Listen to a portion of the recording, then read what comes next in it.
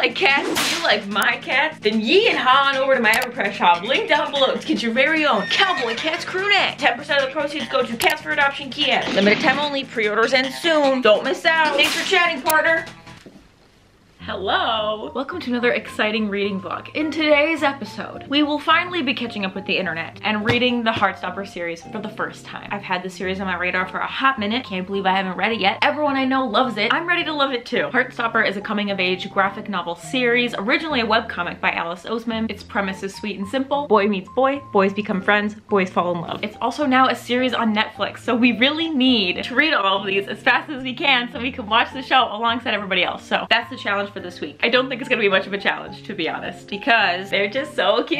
It's gonna be so cute. I'm fully prepared to have the most wholesome reading week of my entire life. Today, we are going to the Japanese cherry blossom garden in Hustle. So I'm wearing my little denim flower embroidered dress because it seems all too appropriate. I've got pink socks to match the blossoms. I've got a cute book. What else can you ask for? Right? Right? I'm so excited. So I'm gonna get started reading this on the train. What else is happening this week? I ordered a terrarium for my snails. We're gonna set that up together. I'm so excited. If we set up the snail terrarium together in a video, does that make it a business expense? Maybe. I'm also starting my Dutch class up again, so lots happening. Let's do this.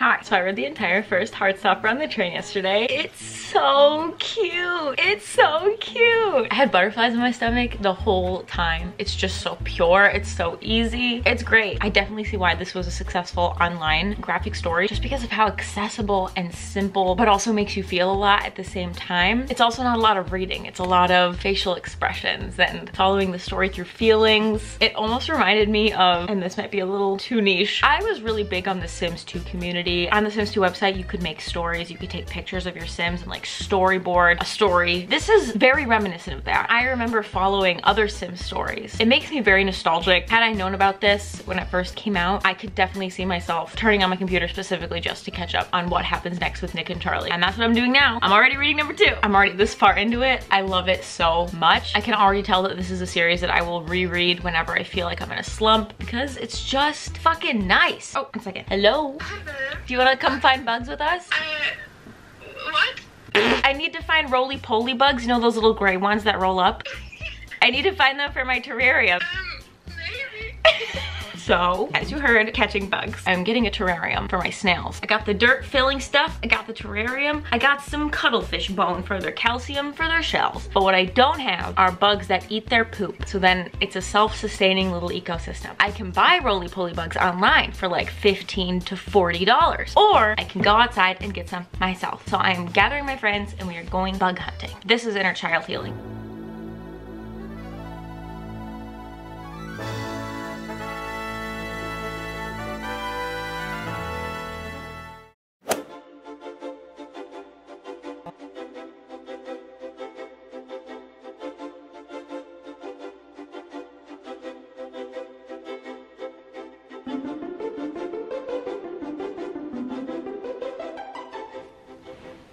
Hi, I'm back from my class. I've never been in a language class with so many go-getters. I think that's part of being in the higher levels, I suppose. It's less of a requirement and more so because you want to learn more and use more. The people sitting next to me were like, are you in the conversation class? I'm like, no, but should I be? I'll sign up for another class. So I did. If you didn't already know, how many was I moved to Belgium when I was 21 to marry my husband, and I've been living here figuring out my life ever since. Right now I'm in the middle of transitioning my degree in a nutshell. So I'm diving back into Dutch. My goal is to be a teacher. So in changing my degree, I'll be able to do that soon dinner. It'll be great. But now we're home. I have some research I have to do for a paper. I have homework from my Dutch class. And of course, we gotta finish Heartstopper 2. We just have to. It's a cold, gray, rainy day. We're gonna put on a grout fit, make some tea, do some responsible things, do some cute, fun things, and just end off the day nicely. I'm so excited to finish this one. We'll be halfway done then. But first, let's make some tea.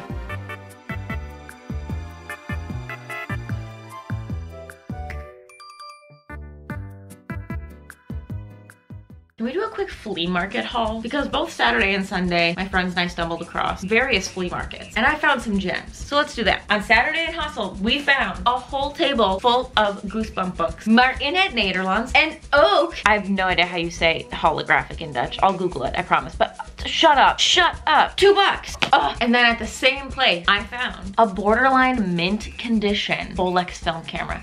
I made my first student film on a camera just like this, but a little bigger, a lot bigger. I have this tattooed on my body. It's so, and it works. So I want to get film for it. This is a top tier favorite find. But wait, there's more. Because yesterday when Alex and I went looking for bugs, we stumbled across a Sunday one and we got friendship rings. Mine is a dragonfly. How exciting. 10 cents. Bedazzled. Mentally, physically, spiritually prepare yourself for the next one. Are you ready? Deep breath. Exhale. A snail watering can for your plants. 50 cents. But then something very magical happened. I found this Tupperware brand piece of Tupperware. My mom used to have a bunch of these. I think she still does, to be honest. It's her favorite color. I needed to have it. So I went to the lady and was like, hoeveel kost het? And then she was like, €3. Ah ja, maar het is Tupperware, huh? And I was like, yeah, ik begrijp het. Because Tupperware brand is a big deal. But then we're passing another table and they have a gratis box. Gratis means free. Tupperware brand, the same color, gratis. You know you're almost 30 when Tupperware makes your day. Woo! So fucking excited. I need to make a pie, I guess. What else do I put in this? My secrets. Thank you for tuning into this episode of Flea Market Finds. Hoping to stumble across many more this spring and summertime. Let's go read some Heartstopper. Enough dilly-dally.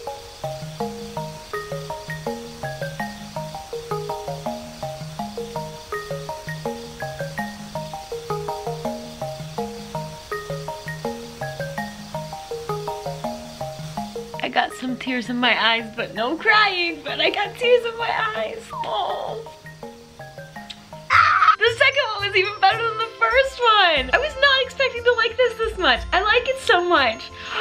Heartstopper 1 was very cute and adorable and wholesome and great. This one goes deeper. We have trans representation. We have deeper emotions, bigger themes. Oh, I get it. All aboard the hype train. Chew fucking chew. Oh, it's so cute. I'm having the best time.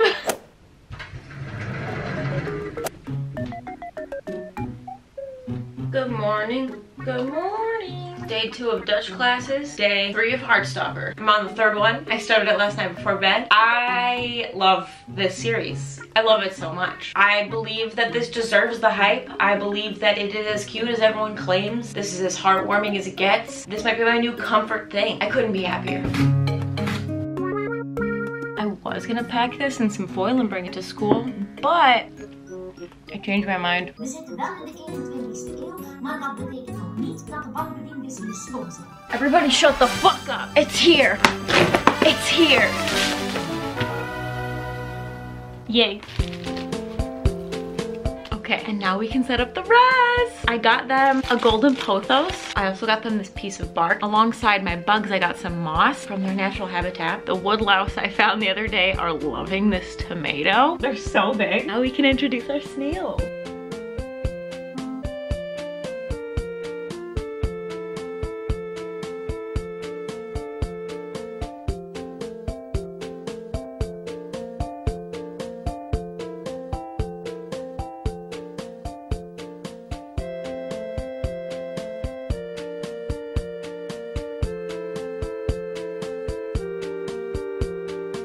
I have a snail terrarium on my desk. I could just watch them all day.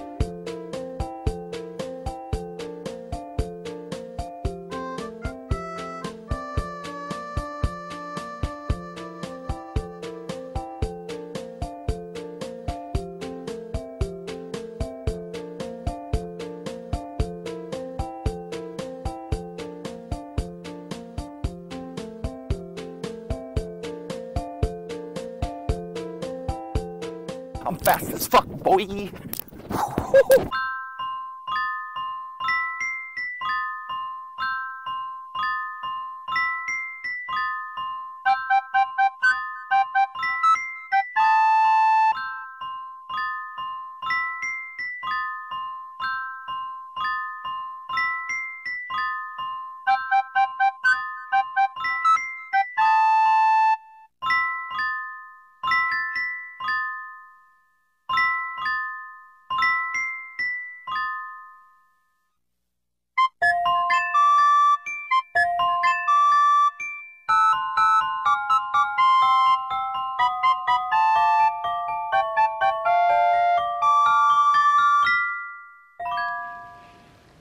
Hello. A jungle's cog looms. I just did so many hours of homework and studying and then put on a face mask, finished Heartstopper Volume 3 and took a shower, and I just feel pristine. What a productive day. What a good balance of things. And now I'm in bed with some nighttime kiwis. Cheers to today. What a day. I know that I and everyone and their dog have said ad nauseum how cute this series is, but holy guacamole, the series is so cute. The representation in here is so much more bountiful than I anticipated, not that I thought that it would be lacking, but it's just so effortless and well done. If I remember correctly, a really big gripe I had with Radio Silence is that the dialogue of the teenagers weren't terribly realistic. I remember leaving that book thinking nobody talks like this, but this series, this is exactly how teenagers are, and it's not in an outcast kind of way. If you're not a teenager anymore, it's not for you. It's more so in a transportive way. It makes me feel like I'm in high school with them, going through all these experiences with them. I'm feeling the camaraderie, I'm feeling the support, I'm feeling the struggles, I'm feeling it all. It really is so good. I personally didn't understand that I liked girls until I was 18 years old,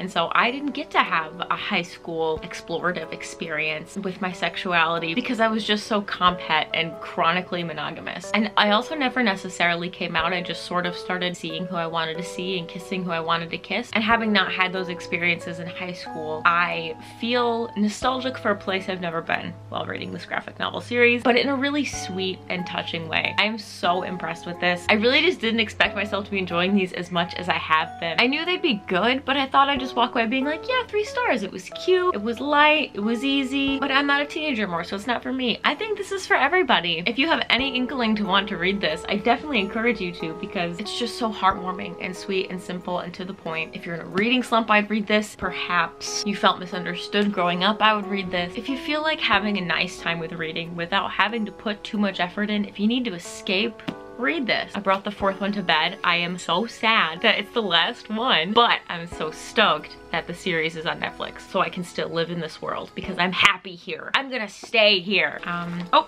my gosh! I forgot that I was pressing flowers from the cherry blossom garden in here. Gotta put these somewhere safe. I'm gonna go to bed and we'll check in tomorrow. Good night!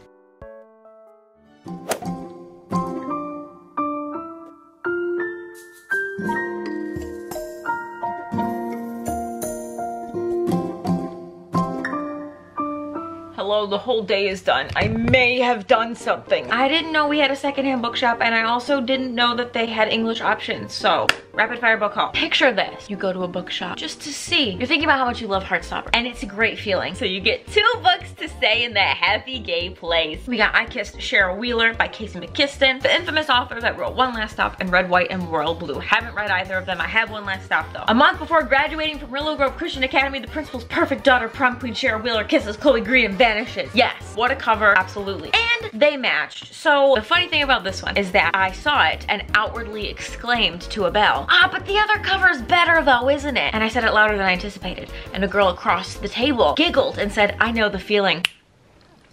Bitch, if you're out there, we're friends now. So I pulled up the other cover and showed her them both. And I said, take a vote. Which one do you prefer? And she prefers this one, and so do I. But I can't complain. This one is also quite lovely. It's sapphic and it's cute. And it's written by 2 married women. We support it. They look so good together. And you know what else looks good together? This extremely unrelated but still matching book. There's no such thing as an easy job. I've been on my TBR for a couple of years. A woman walks into an employment agency and requests a job that requires no reading, no writing, and ideally very little thinking. But as the title suggests, there's no such thing as an easy job.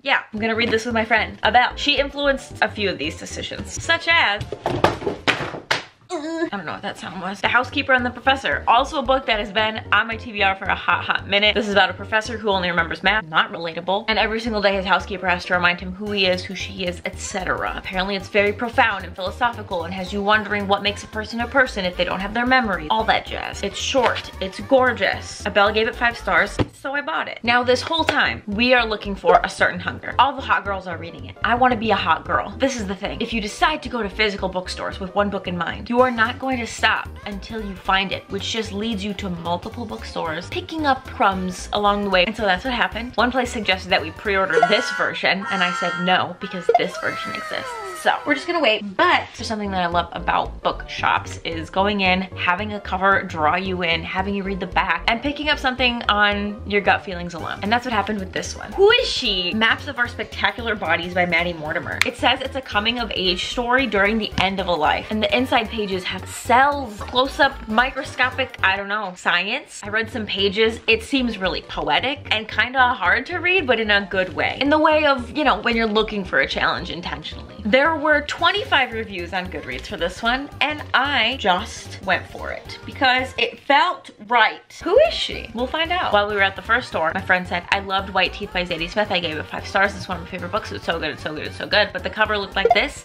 and it was so expensive. But guess what I found at the used bookstore? White Teeth with a significantly cooler cover. It's a generational story. Abel said it was very sarcastic, made her giggle out loud. I've never read Zadie Smith. I hear about them all the time online. It is time. She's thick, but I trust Abel, so I got it. As we explore further, I discovered Pigeon English by Stephen Kelman. This is just another pleasant bookstore find that I went on gut feelings alone. I found 2 of my favorite books this way, and so I trust this method. Newly arrived from Ghana with his mother and older sister, 11-year-old Harrison is the second best runner in the whole of year 7. He races through his new life with his personalized trainer, the Adidas stripe drawn on with marker pen. He has an equal fascination with the local gang and also a pigeon that visits his balcony. Pigeons are second to snails in my opinion. They're so cute and so misunderstood. I don't want to hear it. A story of innocence and experience. It won a Man Booker Prize. I've never heard of this one. Have you read it? It seems so good. So I got her too. Next, as I showed you earlier, I have been nourishing my inner child, especially the inner child that I wouldn't allow to like girly things. She's coming out now. So a lot of the books that I buy in Dutch are not just children's books, but sparkly pink books for tweens. And I'm thriving. This is no exception. I don't know what it means. Dagboek van een muts. Muts is like knitted hat. I did ask Leora. I hope she, oh, I got an audio message. Oh my god, I read those as a kid. So it's not really like a bad word, but it's like, it would also not be the kindest thing to call somebody. It's basically a bit messy and all over the place and maybe a bit of a dog, a bit of an idiot maybe. Like if you call your friends that, you could do it like in a loving way. But it is maybe something you'd say about yourself, like, oh, I've been so nuts. If you've lost something or something like that. Thank you so much, Leora. You heard it here first, folks. A daybook from a messy, all over the place kind of gal. Very relatable stuff. It's a girl's diary. This one's about her throwing a birthday party. Something that I thought was extra special is that a local artist colored it in for me. If your name is Ellie and you live in the northern section of Belgium and your parents recently donated your Dagboek van een muts, hit me up because I totally have it. Thank you so much for your annotated copy, Ellie. I appreciate it. And last but not least, the find that made me actually scream, because as some of you know, we are reading In the Mountains Echoed by Khaled Hosseini this summer in the Pocket Pages book club, and I said that this was the last book from this author that exists that I haven't read yet. That's not true. There's a children's book by Khaled Hosseini, and for some reason it never crossed my radar. I was determined to order it online because I've never seen it before. Secondhand, mint condition, mere weeks after I was informed of its existence. The watercolor illustrations. I feel so fulfilled. That's what I did today. I had class for 3 hours and then I fucked around in the city with my friends and spent so much time looking at secondhand books. I have a test tomorrow. It's 8 p.m. I haven't done any reading. Today was just a day. It was just one of those days that I went with the flow, which never happens. And you know what? I'm allowed. So I'm gonna go study and sleep and hope for the best. Thoughts and prayers to me. I'll see you tomorrow.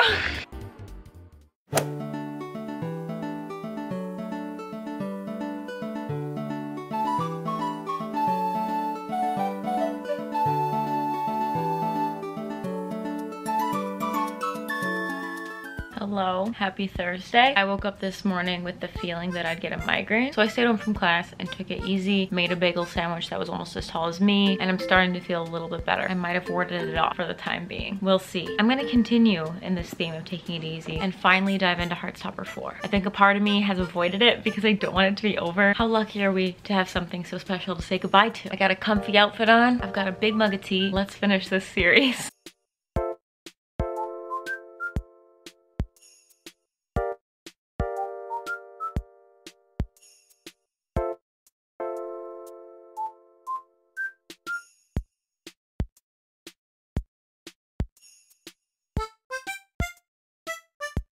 No tears, but wet eyeballs. Ooh.